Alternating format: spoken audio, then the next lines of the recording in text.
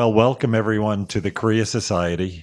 Tonight we have Robert Morgan. We're privileged to have Robert Morgan here to give some remarks and give an introduction into the work of Lee Ungno. En masse is the name of our exhibit.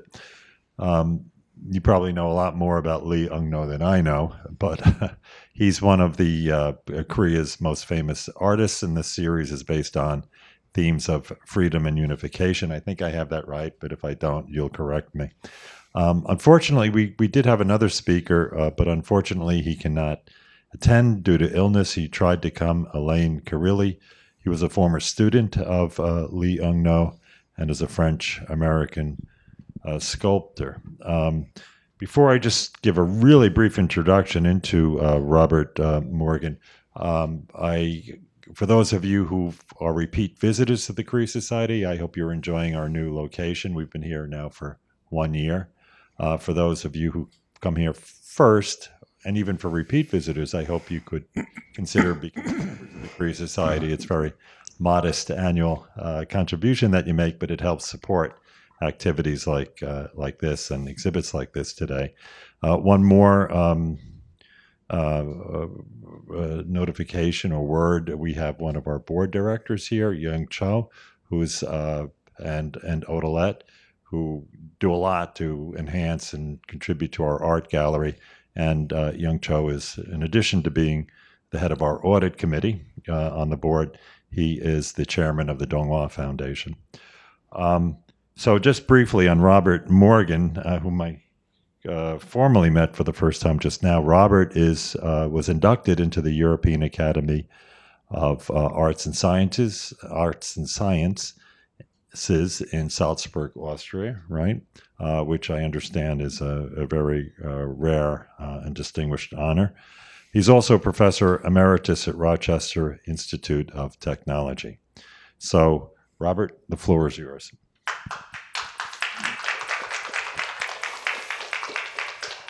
This is an extraordinary show, and I'm delighted that you can all be here to see this work in the original. You know, so often we look at art by way of the internet and we think we've got it. But from my experience of many, many years, I can tell you that you don't have it unless you actually come face to face with the work. It's the tactile sensation that Ungno brings to our attention. And I think his relationship to Art Informel, when he went to Paris in 1958, it became very clear to him that he was changing his style at that point, because originally he was trained as a traditional ink painter and calligrapher. He was trained initially in beginning in 1922, and for about 8 years, he was in Korea learning the trade, or the art, I should say, of calligraphy and ink painting. And then he went to Japan and studied Western painting, and also learned the style of Japanese painting that was extant at that particular time. Now, he didn't go to Europe until he was 51 years old, which is quite extraordinary, because nowadays, of course, artists go much younger to other places in the world, but in those days it wasn't so common. However, there were other Korean artists, as we know, Park So-bo, for example, Ha Chong-young, among others, Lee Won. They were all in Paris. As a matter of fact, Lee Won stayed longer than anyone else in Paris. But anyway, Ungno was, I think, a major figure, I mean a truly major figure, in terms of trying to bring together the Eastern idea. And when I say the Eastern idea, people assume often, and I'm talking about Western people, that calligraphy and ink painting is simply a technique. It's not. It's an idea. And the idea has to be present in the mind in order for the hand and the brush to function. Otherwise, you don't get the key. And the key is the essence of what you want to deliver through ink. This is something that I'm sure you all know and you all understood. But what is significant about this exhibition, particularly the back room, is seeing some of these very early Art Informel paintings when the artist was needing to move from his Eastern Korean perspective to something else. And he had a great deal of force behind him in terms of doing this. And he really felt the mission of bringing the Eastern idea, the Korean idea, to Paris, which is where he worked. Okay, I'm going to just briefly rely on some of my notes to make sure that I don't make an error with some of my dates, but it won't be so tedious as you might think. Okay, he was the author of two important books, one in Korean and the other in French. The one in Korean was written in 1956, and the English translation is Oriental Painting Techniques and Its Appreciation, which in a sense is the opposite thing of what I just mentioned a moment ago, but sometimes the translations are problematic. And then in 1967, he came out with a second book that was published in France. It's, in 1978. And that book was The Art of Chinese Ink Painting. Needless to say, in addition to the Korean artists that were in Paris at that time, there were a number of Chinese, and they were very important fixtures in terms of the art scene in Paris in the 1950s and 60s. One of the best known was, of course, Zhao Qi. He was there along with other artists, many of them quite famous, who were very supportive on behalf of Lee Ungno. In 1964, Mr. Lee co-founded the Academy of Oriental Painting in Paris, and this was to expand the presence of Eastern painting in Europe. In this course, he taught basic principles of Eastern ink painting to students who were primarily French, including Hélène Caralie, who was going to be here with us tonight. But we will see some of his work when we move into the images. These students were given opportunities to go with the artists to various landscapes around Paris and to learn landscape painting, which of course Mr. Lee was an expert in terms of Korean-style landscape. There was a marvelous show very recently at the Met where two of his paintings from that very early period were shown, and they were just masterful paintings. And this is before he was recognized by the French painters. The critic Michel Tapier was very interested in Lee Ungno, very interested. And the style you can see in these paintings in the back gallery. It's a collage style at times. It uses calligraphy. It uses the Korean ideographs, but it has this enormous kind of fusion moving in the paint, in the forms, in the very diminished color that is quite extraordinary. To give you some idea of how important he was highly touted by Hans Hartung and Pierre Soulange, two of the really great Tachist painters. Tachist actually means touch in French. And so this idea of the touch is very much a part of the work of Lee Ungno, very much a part of the work. The idea is to arbitrate the touch when you see it, to experience the touch.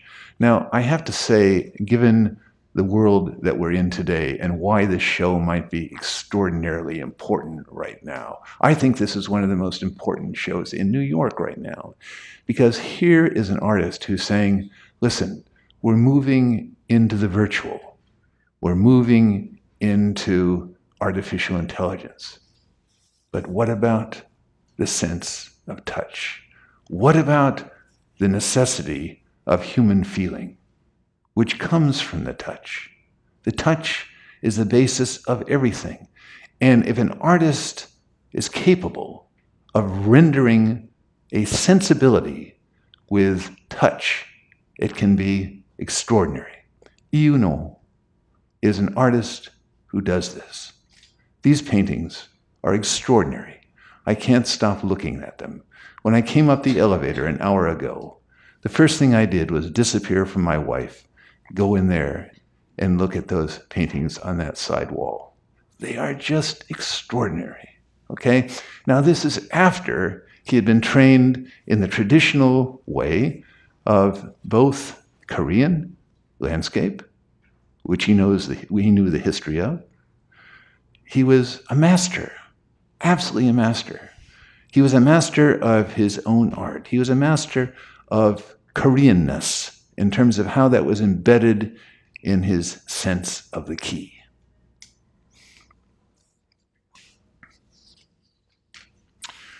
Okay, lives of artists are not always so simple. Sometimes they're difficult. And sometimes this can build character, as we say in the United States, but often people who suffer with these kinds of encounters have to really immerse themselves in themselves and become stronger in order to continue their work. And that's exactly what happened with Lee Ungno. In 1967, he was in Paris. He had just come back from Germany, where he had visited his son. Of course, Germany was communist at that time in the East. And the Koreans arrested him, imprisoned him for 2.5 years.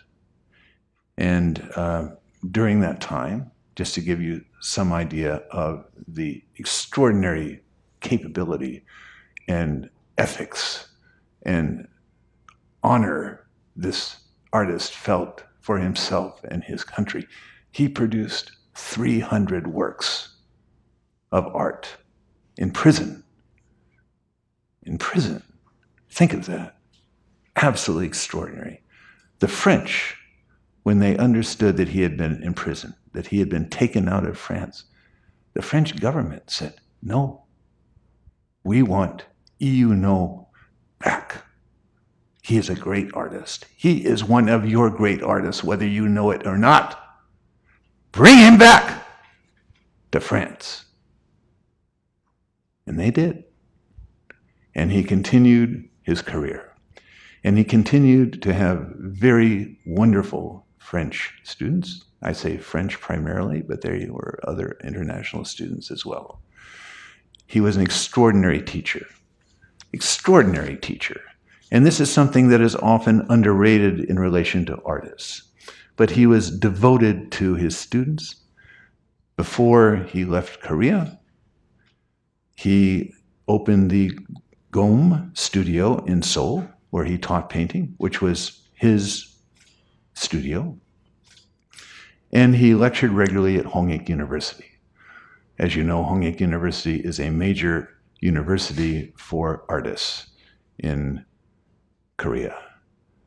I have lectured there myself, as well as at Seoul National University on 7 occasions. And I'll tell you, these are great schools, and there are great students, and there's great faculty there. You know, I wonder often if Koreans realize how great this tradition of art is, even today. There are some magnificent artists. I think I know all the living dansakwa artists. I have dinner regularly with Park So-bo and with Ha Chong-young. Ha Chong-young doesn't speak a word of English, but I love him and he loves me. okay? Because we understand each other. We understand what it is that we're striving to do in terms of opening up the possibility of a new sensibility in this very troubled world that we're in at this time. Ha Chong-yung is also a great man, in my opinion. Okay, you know. I'm going to show you some images, and I think that will be helpful in terms of bringing the sense of art back into discussion.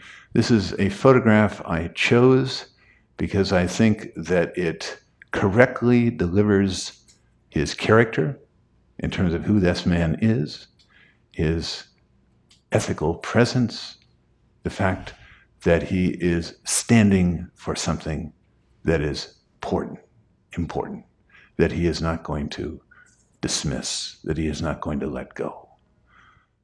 And what a magnificent landscape portrait, you might say. This is extraordinary, absolutely extraordinary. And this, as you can see, was done earlier in his career, but it's something that he was a master of. Now, some of the work in this exhibition, you can see there is the calligraphic sense in the work in terms of the stroke, the touch, the feeling of the touch, which he wants to emphasize, which he wants to deliver, by the way. The feeling of touch is so important right now in terms of art. And this art is so advanced in terms of giving us this sensitivity, how to deliver sensitivity in relation to an experience. This is what Lee Ungno did so purposely, so perfectly. This is the painting that I was referring to. I was looking at this with another colleague just a few moments ago. Magnificent painting that is in the other room. It's a collage. Now, he had his first show at the Facchetti Gallery in Paris. I believe that was in I have to check that date to get it right so that I don't miss. The Facchetti, the first show, yes, right. It was in 1958. That's what I thought, but I just wanted to make sure. The second one was in 1967, which is when he did the collage works, as you see here in this reproduction of the actual painting, which is in the back. Just wonderful bringing together of a sense of the Art Informel, which was the French idea of expressionism. This is what the expressionist movement was called, Art Informel, informal, as opposed to not formal art, but informal, letting down the barriers of academia and allowing the experience of the artist to emerge. This is what we see. The configuration of these forms, undoubtedly related to ideograms, but opening up into this sense of abstraction. And he talked about this constantly with his students, how to create this magnificent effect of the calligraphic sign in relation to the form, in relation to the picture plane.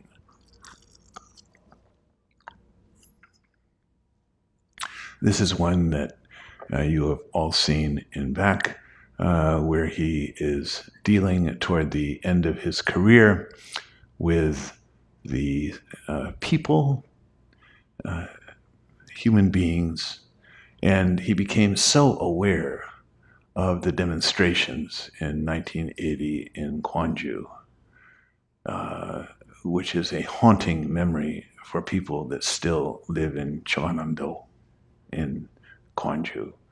But the fact that people made this demonstration, that people insisted on the right way, that people had the honor and the sense of justice to be Korean and to do what was necessary to do. these were extraordinary people that stood up for these values that hopefully we all understand at this point in time. There are values that should not disappear. This is a magnificent portrait of Lee Ungno. And here he is doing one of the crowd scenes. We have a beautiful one in back, by the way. Just extraordinary, right across from the previous painting that I just showed you. Just across from this one, we have this one. I have been to Korea 18 times now.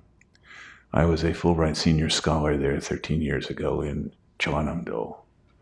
And I've gone to the sites, and I've seen the spaces, and I've felt the memories of this. It's extraordinary.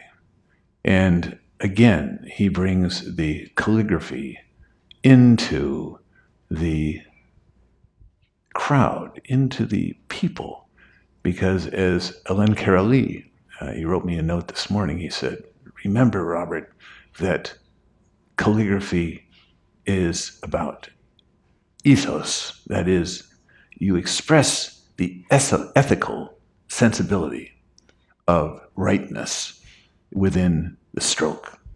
Okay? So true. So true.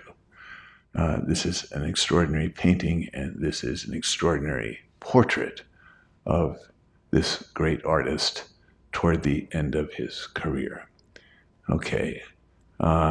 This is the artist with his students in Paris, and these are two of his students. I understand we have a student here tonight, which I'm very happy about.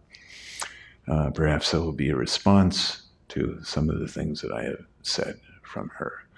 Anyway, you get the sense of the touch, the humanity, the delicacy, and the force that is present in teaching, in learning, this exchange, which can be so powerful and so necessary to come back to consciousness in terms of who we are as human beings in 2018. We are not robots. We are human beings. This is the message of Lee Ungno.